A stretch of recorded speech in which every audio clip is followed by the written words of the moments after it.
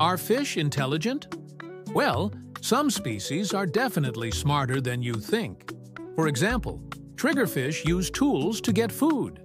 Some fish can learn from each other. Cleaner wrasse, a type of fish, can learn to do specific tasks by watching other cleaner wrasse do it. That's called social learning. And some fish are really good at remembering things.